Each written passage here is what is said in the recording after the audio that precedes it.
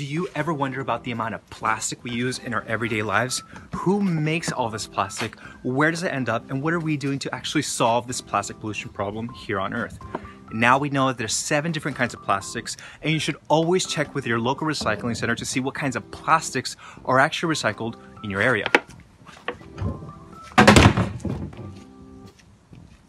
Now I would like to welcome everyone to TrashBlitz, and TrashBlitz is a community science project designed to get a better idea of a large city's plastic footprint. Now joining the movement is as easy as just downloading an application and joining the various science projects available through TrashBlitz. Now with the help of community members, volunteers, students, and even scientists, we can actually learn a lot about the plastics we are buying, who is making all these plastics, and what kind of plastic brands and plastic types are responsible for polluting our natural environment. And in today's lesson, we're going to be doing a home audit. Now, what you want to do before you start your home audit is basically get a hold of some kind of box or a container. Basically anything to put your inorganic material in here. Now, what do I mean by inorganic material? Inorganic materials are basically anything that is not made from plants, animals, or even minerals. So something that is not natural. In this case, we're talking about plastic. So make sure you have one of these containers, collect plastic for about a week, leave it in your kitchen, and then we'll start surveying.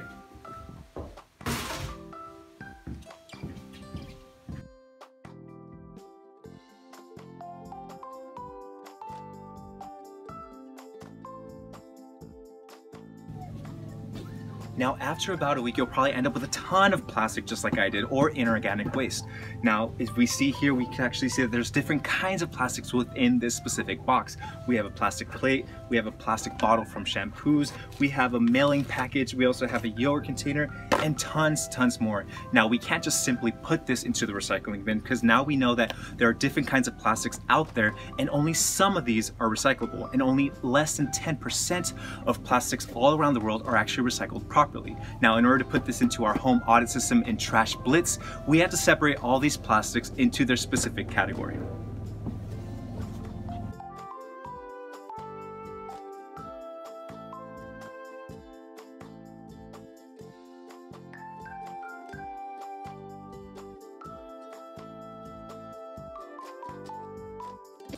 Now, what you want to do after separating each different kind of plastic into their specific category is go to trashblitz.org to start your home audit. Now, you can do this through your smartphone or through your personal computer. Now, the next step is actually to head over to trashblitz.org, and you can actually do this through your smartphone or even through your personal computer. Once you're on our website, here is where you can actually learn more about TrashBlitz and how we seek to find the top polluters in plastic while finding upstream solutions to prevent and solve plastic pollution. Now, once you are ready to begin your home audit, you simply head over to the Ready, Set, Blitz button to begin inputting all your inorganic materials you collected over the week.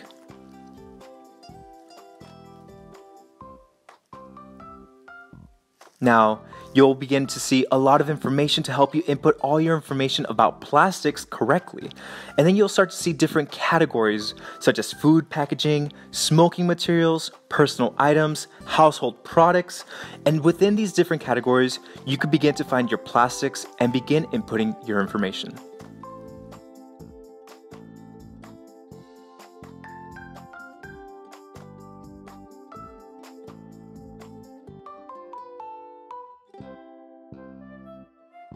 Now, once you're done inputting all your information about your inorganic materials that you collected over the week, you could actually head to the bottom of the page and click the Submit and Finish button.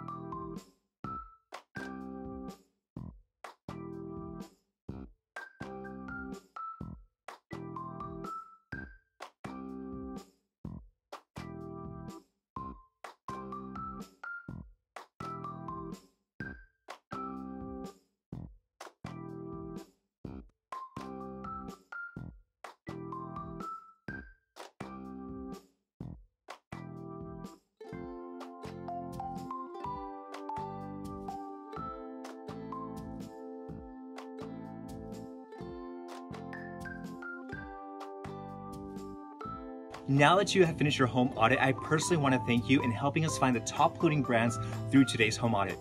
If you're so curious about what else you could do, you can always check out our other community science projects through TrashBlitz and the various outdoor projects you could do in your neighborhood. Here is a video of our Los Angeles TrashBlitz project, and with your help we discovered the top polluting brands to be Coca-Cola, Marlboro, Kirkland, and Gatorade. And almost all of their plastic pollution was made up of single-use plastics. While we work to change policy and pressure big brands to stop using so much plastic in their products, we can always make the switch to reusable, sustainable, and biodegradable products to reduce the amount of plastic here on Earth. And while recycling is far from perfect, recycling the right plastics will dramatically reduce the amount of plastic in our oceans and around the world. So please remember to learn more about your recycling center and see what kinds of plastics are recycled in your area. Thank you very much.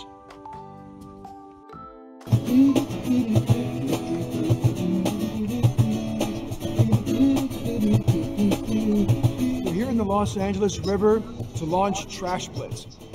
It's about measuring the abundance and the distribution of trash in a specific location.